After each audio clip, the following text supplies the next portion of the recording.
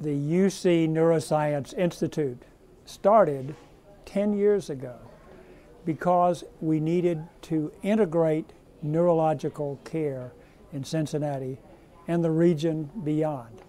So we've taken all of the departments that were kind of silos, brought them together to form centers where people work together to find the best solutions and to meet the expectations of our customers. And our customers are patients who have all of the neurological diseases.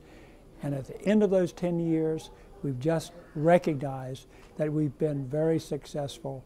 And for the region, we are the benchmark.